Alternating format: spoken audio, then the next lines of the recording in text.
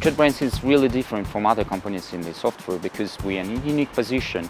We can use our tools to develop our own tools, which gives us a perspective because we are software developers ourselves. I would say it's a philosophy because whenever we think that we can do something which is useful for other people, it's because we think that it's going to be useful for us in the first place. That's not only the case. For instance, we build a programming language and one cannot say that it's strictly needed, but we believe that sometimes we just feel that it's the right thing to do.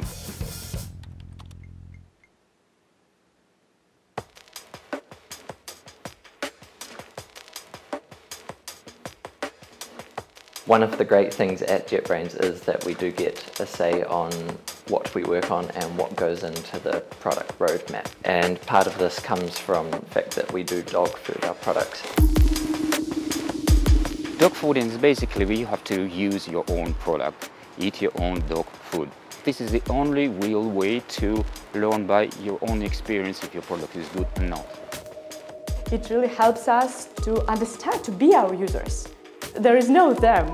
Like, we are our users, so we really understand what works, what doesn't work, what we want to improve, and so on. We get to test our features ourselves. We can quickly discover bugs, find out if they actually meet the requirements and needs of us as users.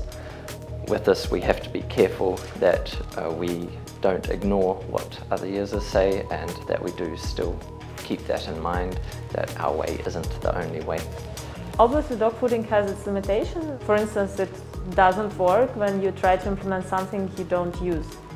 And sometimes there are many ways to do the same thing, to solve the same task. In such a situation, you will be always a little bit biased towards the way you prefer to do it. That's why if you do dogfooding, it's important to have different people in your team who have different approaches to solving tasks, who have different opinions. Otherwise, you'll just do a product you can use yourself and other people can't. If you only use dogfooding, you develop a bias and you have to be using different techniques to mitigate that. What's first and most important idea is we use this thing called Early Access Program, or EAP, when we provide for free an ability to use our software in very early stages. People from the community can influence the final design and tell us early if something doesn't work. That allows our community to really influence where the product or the language is developing. We tend to rely a lot more on our statistics and reports from users. So if we can easily see that a feature is used a lot, we can try and make sure that we will spend some time and effort on this feature. And likewise, if a feature isn't used so much, maybe that's an indication that we need to do something about that. Most of the methods are to try and actually get input from other users, other stakeholders into the product. We use very different resources and tools of communications with all these people. We go to conferences, different events, meetups. We not only share with the community what is going on in the product or in the company, but also we gather feedback from the community and share it with the teams.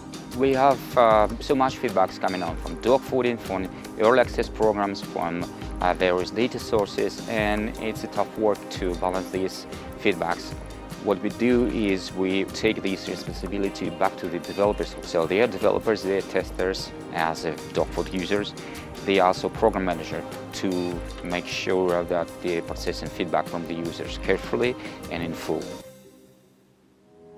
Usually when some team member has an idea and if he can try it, check if it works, then usually this person just does it and then we can check out the result if it was good or not. Because it's really important for team members to be able to try their ideas right now when the ideas emerge. It's really motivating and some of the coolest features appear these ways. It takes courage and curiosity to be innovative, and our approach helps us and everyone to achieve these goals. And we really want to share these values in order to improve our lives and to make our world a better place.